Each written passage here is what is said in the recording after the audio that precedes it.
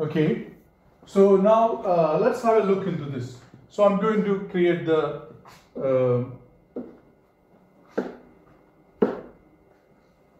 this is the diagram. Just we are going to explain. This is a pulley, and you can see here this is the cart, and I just hang a mass. Let's say the mass is M1, or this is a mass, we call it M2, right? So the cart mass is M2 and there is a mass. Now, I mean, we're going to understand the force acting on this each object. That's what I'm going to do here. Look here, we know that the mass M1, of course there's a force acting downward, we call it M1G.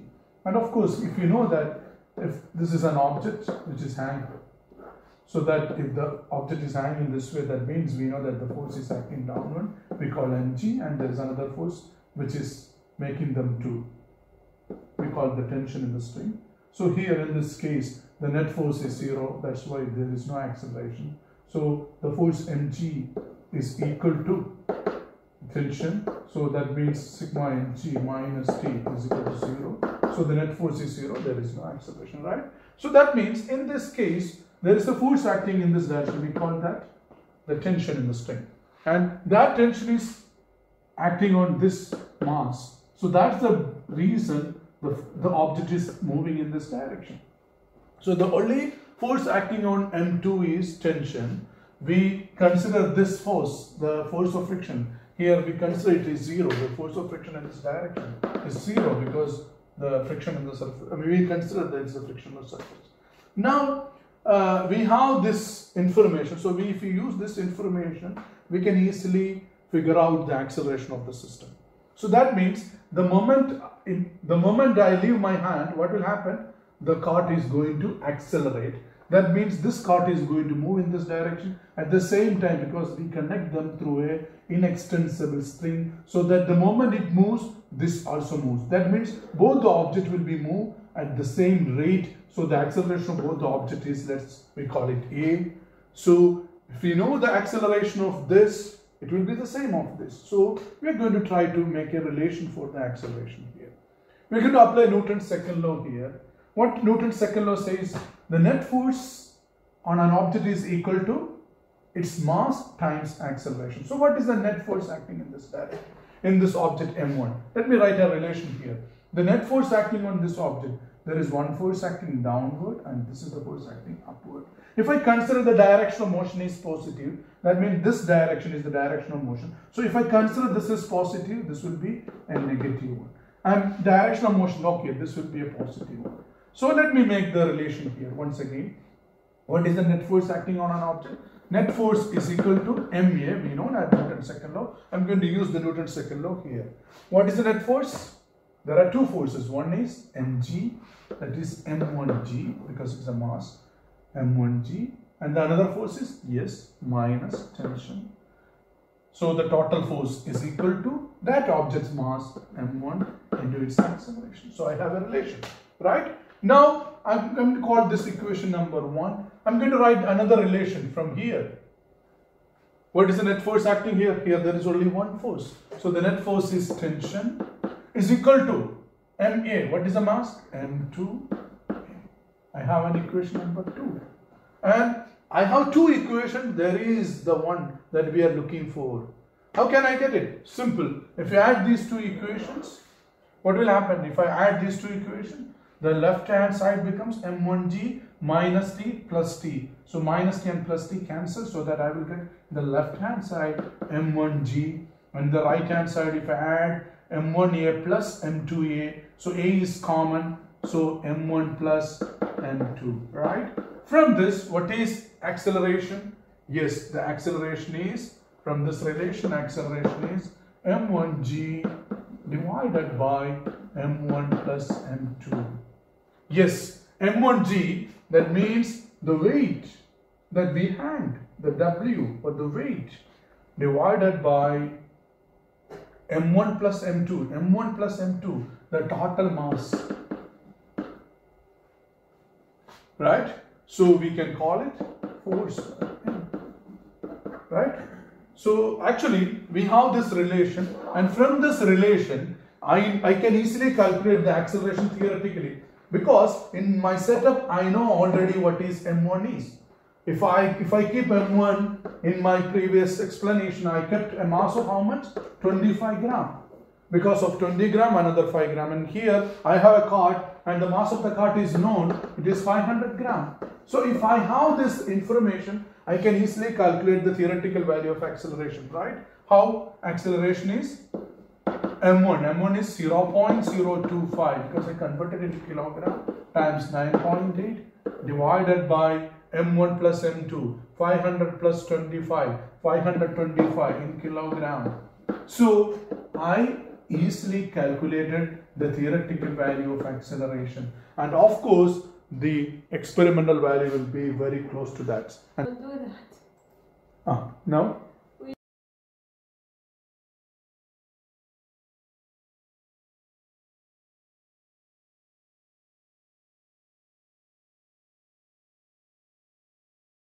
Yeah, today we are going to do Newton's second law. What we are going to do, we are going to verify Newton's second law. And everybody know what is Newton's second law, right? Yeah, in mathematical form we say net force F is equal to m times a, right? Anyway, how we are going to do it? So have a look into this setup. Today I have a cart, and the cart is in a horizontal plane, and you know that this is the track. The track has zero friction. In fact, theoretically, I mean, there is some friction, but we consider it as a frictionless surface. That means we will exclude the friction in the surface. But now, is the object is moving? No. Why the object is not moving? Because the net force is zero, the acceleration is zero. But the moment what happens? It moves with a certain velocity. But look at this case. If I wanted to move this object, I can pull this, right? If I pull this, it will move in this direction. That means I apply force in this direction, and it is moved in the direction of force. If I have a hanger, and I have a hanger and a pulley here, so I'm going to add some mass here. Let's say I'm going to add 20 gram, and there is another 5 gram here, so this is a 25 gram mass. So imagine, if I do this way, what will happen? Yes, you know that there is a force acting on this object, and this cart, there is a force, and that force is, this is the force mg is acting downwards. This force mg, actually what we do use here, we use a pulley. What is the purpose of pulley? In most of our experiment, we will use the pulley. The purpose of pulley is to change the direction of force. In fact, I am applying a force this direction, but in this cart, the force is acting in this direction. Actually, who help us to change the direction of force? The pulley. So we call this is one of the very important mechanical tool, and we will use in most of the experiments and most of the workplace. You know that pulleys are used in everywhere, right? Anyway, so the purpose of pulley is to change the direction of force. Now, because of this force, what happens? The object is accelerated. How much is the acceleration? If we know these mass, if we know this mass and this mass, is it help us to solve it mathematically? Yes, it is possible to us to solve mathematically if we know Newton's second law. So our today's experimental objective to provide Newton's second law here and calculate the acceleration experimentally. At the same time, we have this setup. While this moves, we can get the acceleration of this object from the experimental setup. So we have two acceleration. One is the theoretical calculated and the one from the experimental. And besides that, we will do certain analysis of Newton's second law. That's what we are going to do. Have a look. Okay, so we have the equation for the acceleration equal to m1g divided by m1 plus m2. Okay, let's go further with this equation. Can I write once again here? Yeah, the equation, the acceleration of the object, which is equal to m1g, that is the force divided by the total mass. Actually, here, if I am going to repeat this experiment by increasing the hanging mass, that means if I increase the force, that means if I increase this mass, what will happen? If I increase this mass, what will happen? Of course, I am increasing the force. If I increase the force, what will happen? If I increase the force, definitely this acceleration will increase. But I have a plan. to keep this as a constant. That means I'm not going to change this m1 plus m2. This is we call the total mass. I'm going to kept constant. If I keep this constant, what will happen? So if this is a constant, I can say acceleration is proportional to m1g. That means acceleration is proportional to force. Yes, this is our plan, but you may have a doubt. How could I keep this constant and increase m1g? That is a very interesting technique of this experiment. What we are going to do, we are going to just simply transferring one mass from this to this. What will happen? I increase m1g. Now the m1g is increased. At the same time, the total mass m1 plus m2 is a constant. And that's the technique we use in this experiment. Now, what is my plan? I'm going to increase the force. That means I'm going to increase m1g as steps of 20 grams. So imagine the first trial I'm going to do at 25 gram. Next, I'm going to move another 10 gram, another 20 gram, another 20 gram from here to this. So it becomes 45 gram. Then of course what I did, I increased the force, so the acceleration will increase. Now I can have few values or few set of accelerations for different force. And that means I'm going to find the first corresponding force of 25 gram. Then I will get an acceleration. Then 45 gram. I will get another set. Then 65 gram. Then I will put 85 gram there, then I will get, that means what will happen when I increase the force, the acceleration is increased. Now, if you look into this equation, I'm going to have a set of force and acceleration. Is this equation will provide you something? Of course, we already learned once we have this kind of set of readings, that means today I have a set of A and set of m1g. And from this relation, we understand that A is proportional to m1g at constant m1 plus m2. That means I kept m1 plus m2 constant during this experiment. That means if I have a set of values, if I plot acceleration here and m1g here, what kind of a graph I can get? I can get a straight line, right? And what will be the slope represents? Because I kept y-axis, I kept acceleration along the y-axis and I kept m1g along the x-axis. So it will be a straight line, and what is the slope? M. Of course, here from this relation, that is 1 by m1 plus m2 times m1g, right? So the slope is what? From this, the slope will be equal to 1 divided by m1 plus m2. And during our experiment, we kept m1 plus m2 constant. So I can find the mass that I kept constant from the slope. What is the mass we kept constant? The m total. We will get it from the slope, that is 1 by slope. And in our experiment, our plan to keep masses of 500 gram mass here, and I have 20 grams of 3 here in the beginning, and a 20 gram hanging here. So it is basically with the hanger it is 25 gram, and here 60 gram, and here 50 gram.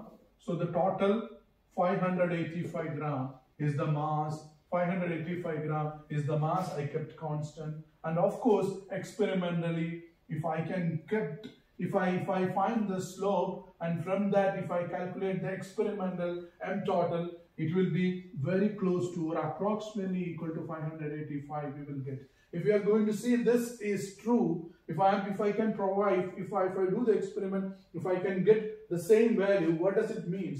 It means whatever we did during the experimental part is true.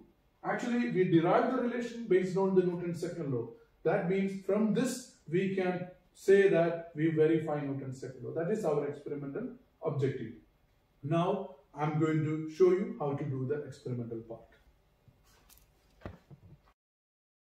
Yeah, this is the experimental setup, and my plan to add 25 grams. This is 25 gram because 20 and another 5. And first trial I'm going to take a 25 gram here, but the 500, 25, 500, 525, another 20, 45, 65, 85. The total mass is 585. So this is M1 is 25, M2 is now 560, so the total mass is 565. What's my plan? I'm going to leave it like this. So what will happen? It will be accelerated. And of course, by knowing, now we already know the theoretical value of acceleration, because we know M1, we know M1 plus M2. That's enough for us to calculate.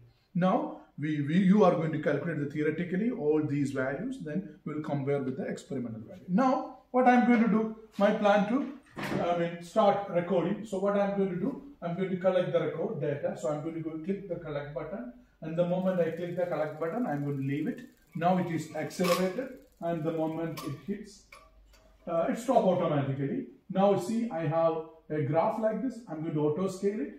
You can see that during this time, what happens? The card was not moving because I kept it there. Then immediately when I leave, the card is accelerated. Then it hit and bounce back. If I don't want these reading, what I can do, I can just stop after it hit. The moment it hit, I can stop. I will show you once again. See, I'm going to start. So I'm going to leave it.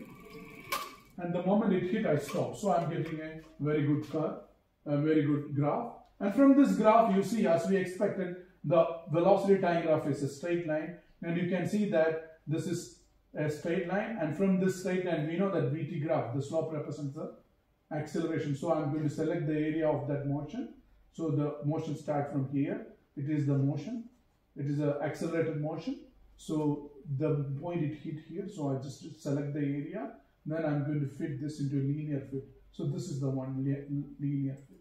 The moment I fit, I can get the slope.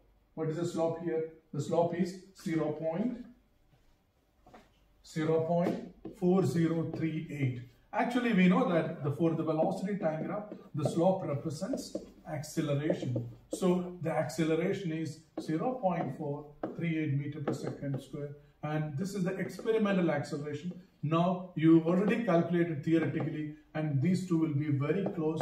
And what's our next plan? We are going to repeat this experiment by changing the mass. So what I'm going to do, I'm going to transfer one mass from here to here. So what happens now? The mass is 45 grams. So what will happen? I increase the force so that the acceleration will be more. So I will repeat this with the 45 gram. Then I will add another 20, 65 gram. Then another 20, 85 grams. So I will have a set of acceleration for different forces. We will provide you the data, and from this we will do the rest of the experiment.